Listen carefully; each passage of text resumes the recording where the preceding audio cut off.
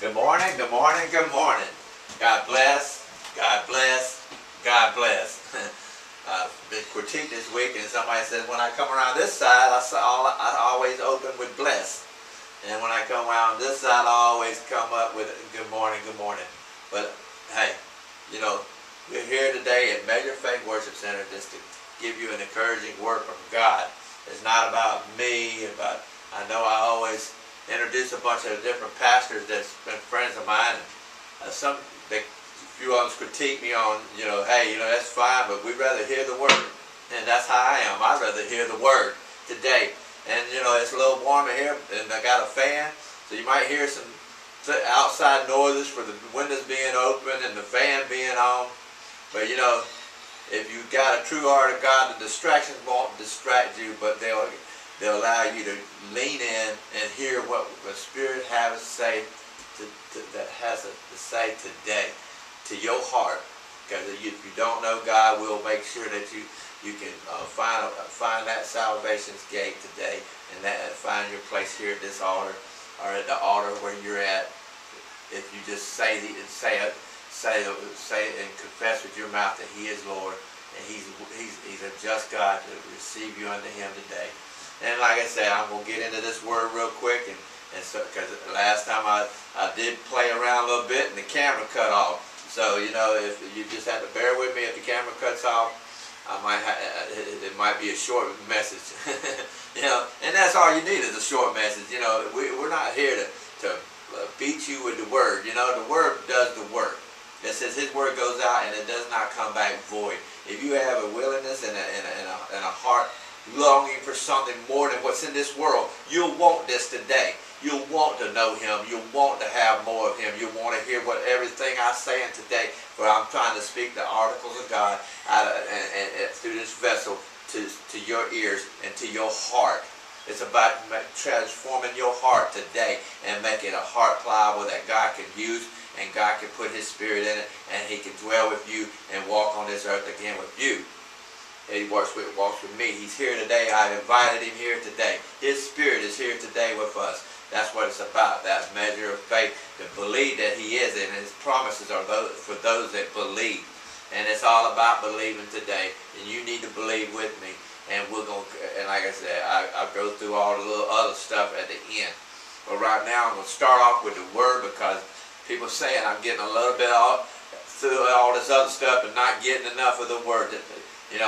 But so I'm going to give you some of the word here today. And it's a strong word, but it's going to be a word that's going to be for you. Allow it to be for you. Say, this is for me today. Say that out of your heart and out of your spirit and out of your mouth today. Confess it. Say, this is a word for me, and I want it, and I need it. And it's not about the things of this world, but about the things that I need from my spirit to dwell peacefully with God. And stuff, and like I said, we're going to go over to the book of John, the last of the four Gospels, and we're going to go to the book of the fourth chapter, the book of John, the fourth chapter, and we're going to start reading at the beginning, and I'm going to preach on some of that, and I'll give you another scripture as well for the close out. And so, verse 1 of chapter 4 of John, the fourth chapter. Where therefore the Lord knew that how the Pharisees had heard that Jesus made and baptized more disciples than John. Through Jesus Himself baptized not, but His disciples.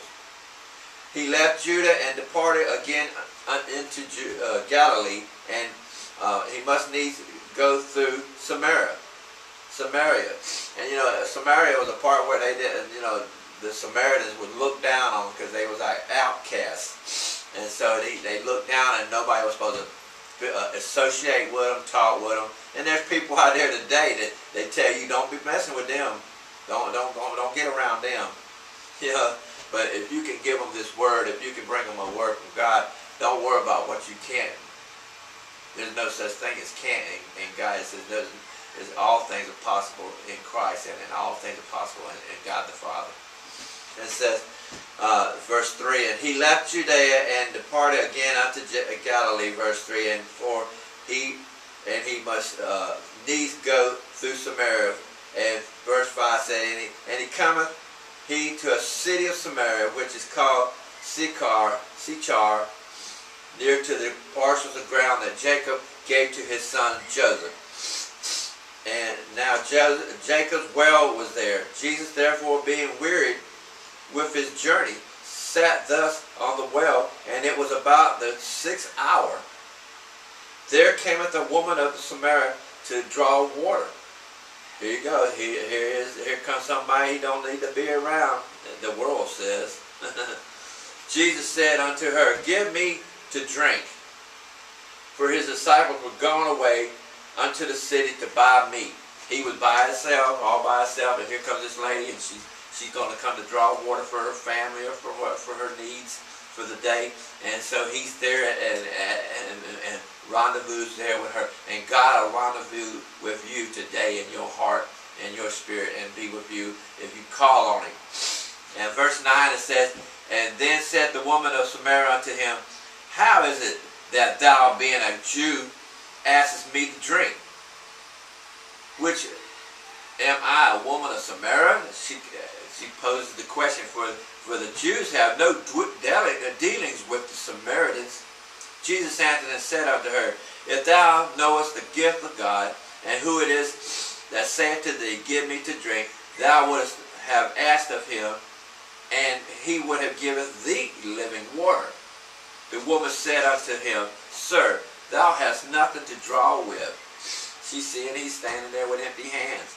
And the well is deep. From hence then hast thou that living water. Art thou greater than our father Jacob, which gave us the well, and drank thereof himself, and his children, and his cattle? Jesus answered and said unto her, whosoever drinketh this water shall thirst again. But whosoever drinketh the water that I shall give him shall never thirst, but the water that I give him shall be in him a well of water springing up into everlasting life. And that's what it's about today, talking about everlasting life. Life beyond all this. What you see around you is only temporal, and it's not going to last. Your fate could be handed to you today. And who would you be? Where in the kingdom? Like last week I preached on about what kingdom are you serving? You serving the kingdom of God? Are you serving in the kingdom of Satan and his works in this world? You know, don't serve in his works. Serve the works and be a work of God, a worker for God. It says the fields are white, but the laborers are few. You could be one of those laborers today in Christ. And lead your family and your loved ones, or go and be in that eternal rest with your loved ones when you leave this world. Because we all going to leave this world. We all are appointed once to die, and then the judgment. And so you can call that card today and find out where your judgment, where you're going to spend eternity today. And like I said, that was in verse 14. Whosoever drinketh the water and what that I shall give him shall never thirst, but the water that I shall give him shall be in him a well of living, a well of springing up into everlasting life. Verse 15, the woman saith unto him, sir, give me this water. Is that what your plea is today? Lord, give me that water. That's what it should be. Call out to him. Call out to him and say, Lord, I want some of that water that woman had. I want some of that water. Tell him. Say, I want some of that water. I want that living water in me. I want that thing to spring up and give it to others. Flow over this world. Maybe you be the one that reaches a lost nation. You might be the one that reach that one that reaches a lost nation. Remember how this thing, how it works. You know, it's about you finding Christ first. It's about you. This can be about you today because it's about him. You know, being in you, him abiding in you, and you abiding in him. You know, you know, but, you know, in your singularity today, you need to find Christ. You need to find His salvation, His grace, His mercy. Find those things today through His Word, because it says His Word will be in you like living water, and that's what we want it to be, like in living water. And verse 16 says, Jesus said unto her, Go and call thy husband and come hither. And the woman answered and said, I have no husband. And he said, he knew that she had what she had and what she was, and He knows you today. And so we're going to finish right there on 17 verses, John, 4th chapter of John, 1 through 17, and we'll finish out with that, right, those scriptures right there for that right there, and we'll talk on that a little bit. And like I say, you know, it says right there, you know, she says, I have no husband. He knows you today. He knows your heart. He predestined you before the foundation of the world. He knows you. He knows what you're made of. He knows what you are. He knows that He calls on you today. And He's calling you. If He's calling you, you'll know it in your heart. Your heart, if your heart feels like it needs something more than what this world is giving it. You know, there's a voidness in there that He's here to fill that void. He's here to give you the things that you was predestined for. You know, if you say, well, you know, I see all these other people, they get religious and all this. This ain't about religion today, okay? I'm not here to offer any kind of religion. I'm here to offer you a chance to have a lasting and working relationship with the Lord Jesus Christ and our Heavenly Father and His Spirit today. That's what it's about. You having Him in you so it can work and do the things that He's called us to do. He says He was here, but He left that we could do the greater works in Him, through Him, by Him, in us, doing those greater works. And that's what it's about today. You doing those greater works and stuff, and having a place in the kingdom with Him. He says He's going to prepare a place for us, and He'll come back and gather some to Him, and we'll be with Him and stuff. And because we are seated in heavenly places with Christ today. Are you seated with Christ today in heavenly places? Is He your Lord? Are you having trouble in your finances? Are you having trouble in your relationships? Are you having trouble in your businesses? If you're having these troubles, there's a reason for that. Because you're not of this world. We're not of this world. We're part of a kingdom to come and a will to be done. That's what this word says. His kingdom come. His will to be done. So you're part of that kingdom, as I preached on last week. And you go on YouTube and pull me up. And I have a playlist on YouTube, Measure Faith Worship Center. You can pull my playlist up, just put it in the search bar and pull it right up. And there's more messages on there about on receiving Christ and walking in the things of God and walking worthy of the calling. We have to walk worthy of calling because He came and the Father sent Him and said He was. John 3:16, that He gave His only begotten Son, that whosoever shall believeth in Him should not perish, but shall have everlasting life. That's what you want today. You want everlasting life. You might, your flesh might say, nah, I don't listen to all this. You can tell your spirit to hush. Tell your spirit your flesh to hush, and allow your spirit to receive these things today. And like I said, also I want to go over to John 7 and 38. We'll close out with that little scripture right there. 7 and 38. So a truly great scripture. And it says, He that believeth on me, as the scripture hath said, out of his belly shall flow rivers of living water. And that's what it's about today. If it's in you, you can't get that out of you not unless you get it in you. Okay? It's not rocket science. The Bible is not a hard thing to understand. You can't take just the book of the Genesis, the genealogy, and try to get grace. You have to get you a Bible, Get you a Bible app if you don't have a Bible, and get into the living Word, and allow the Word to be used in you and brought forth into your heart. And it says, if you allow the Spirit draweth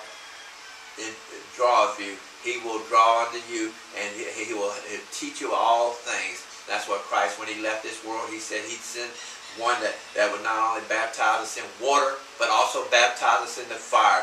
And that fire is to change you, to transform you. When they make stuff, they refine it with fire. And that's what you need, a refining in your life, so that you become that perfect diamond, that perfect gem, that perfect thing that God can use. And oh, I'm not perfect, and no one's perfect. We're only perfect. Our perfection is in Christ. He abiding in us. That's our perfection, because He'll lead us, guide us, and teach us all things. He says He revealed all the mysteries of this gospel to you, if you will let's open up your spirit to Him. And so right now I want to close this out with that word, finish with that word right there. And I want to close this out with a prayer, and we're going to pray this prayer out. Just pray it out loud right there where you at. Make that an altar right there where you at. Call out unto Him right now and say, Lord Jesus, I know You died on a cross thousands of years ago for my salvation. And You were sent by the Father, and through the love of the Father, and through Your love for the Father, You died on Calvary's cross as a slaughtered lamb for me. And that blood was shed for me, and it cleanses me of all my sins. For I know and I claim and confess right now, I am a sinner. But through Your grace, through Your mercy, through Your blood, I'm cleansed and come into my heart and be my Lord, be my Savior. If you can claim that right now and believe it in your heart and confess it with your mouth, He says He's a just God to forgive you of all your sins and change you. So you're a changed person. You're a new creature in Christ. Go and walk in Christ today and do the works that He's called you to do. You know, when you're a baby, you take little small baby steps. You goo and gaga until you learn how to speak. And you crawl before you walk. Okay, so get you a Bible, get in the Word, find you a nice church, find other believers that believe read the four Gospels if you can. Start with one Gospel. There's Matthew, Mark, and Luke in the New Testament. We are the New Testament church. Get a New Testament Bible, any kind of Bible app. Go through and read from the first part to the last part of Matthew or Mark or Luke or John, and then read the book of Romans and find and the book of Acts, and start just going through the Bible. You don't have to start in Revelation. You know, you don't have to worry about end times. You're walking in good times. You're walking in a refreshing in your spirit, in your life, in your heart. So enjoy your walk with God, and we praise Him today for all things. You know, it's none of us. It's I can't do these things for you. These things are done by His Spirit, the same Spirit that rests in me, rests in you, as you are a brother and sister in the Lord today, by saying that prayer and mean it in your heart and confessing it with your mouth. He's a just God, that He's forgave you of all your sins. Now go and sin no more. He says, like He tells the other people in the Bible when they come to Him, and he touched them. He said, go and just sin no more. You know, and build a relationship just like you have relationships in your life. Build a relationship with Him and His Holy Spirit. His Holy Spirit is here to work for you and to work in you. If you just call on Him and ask Him to do it, you know, you don't have to beg. There's no begging in this Christian walk with Christ. You know, you don't have to hum. You don't have to get down on the ground and roll in sackcloth and ash like they did in the Old Testament. You just call Him. He split that veil when He died on Calvary's cross. The veil was split, and now we have a freedom to come straight to the throne of God by just speaking the Word, speaking His Word, believing it. Faith is all about believing to receive. You got to believe to receive. You got to believe to give. You know, that giving comes from you believing that he's a rewarder of those that diligently seek him with all their heart. And in holiness. Holiness is in reverence. In reverence to him. And in reverence to his son being the one that gave his life as a slaughtered lamb on the cross and of Calvary. Those thousands of years ago, he was persecuted. He was bruised for our iniquities. You go in the book of Isaiah, it talks about all these things, how he was bruised. And you know, they prophesied these things for 500 or 600 years before he even came to this earth. And he came, and we have all the promises that the people, the ancient people of the Bible had. We have those same promises, and you have those promises today. You just got to believe and walk in those promises today. Have a wonderful day in Christ. Have a wonderful day in Christ. Make this a true Sabbath and worship him. You know, put all these other things away. Walk in with his spirit. Talk to him. It's open communication. It's not like, oh, you got to get in a corner somewhere. You gotta throw a blanket over you. No, you can openly come to Christ today and come to him and know him and honor him and give praise to him today. He loves you, and he loves you even more now than ever before, because you're a child of the living God, a child of the King, and the King that's going to come and redeem us all and carry us and have us to be with our loved ones and the Father in heaven. And if you can believe all these things today, God, he said he's a just God to do these things, and he's never made a promise that he won't fulfill. All the promises are yea and nay, and he's given us these promises in the Bible. And you read this Bible and get this Bible in your heart and in your intellect, and allow it to change you and make it, because he says this is when there seems to be no way, he'll make a way. If you're having trouble in your finances right now, we pray right now, Lord God, bless them in their finances, Lord God. Bless them in their bodies right now, Lord God. Touch them in their bodies. Touch them in their finances, Lord God. Touch them in their businesses, Lord God. Allow them to be only increased, multiplied 100-fold. You know, in Christ all things are possible when we believe and trust him. Like I said, thank you and God bless you, and thank you for being here at Measure of Faith Worship Center today, this July the 12th of 2020. Don't worry about pandemics. Don't worry about coronavirus or protesting or statements that, you know, against the nation. Pray for this nation. Pray for our leaders. Pray for as we get ready to go into this voting to this year election this year. Pray for this leader and pray for him that he'll lead us in godly, and lead this nation by godly instruction, by godly wisdom, and don't murmur and carry on and browbeat everything. You know, have a more positive attitude towards him and give and lift him up before God and watch things change. That's what's going to change things. Is when we lift all these problems up to God. It says, "Come unto me, all of those are heavy laden, and I will give you rest." And those are just words, you know, that out of this Bible that means a lot. That's promises. But like I say, thank you for being here at Measure of Faith Worship Center. God bless you, and you have a wonderful day.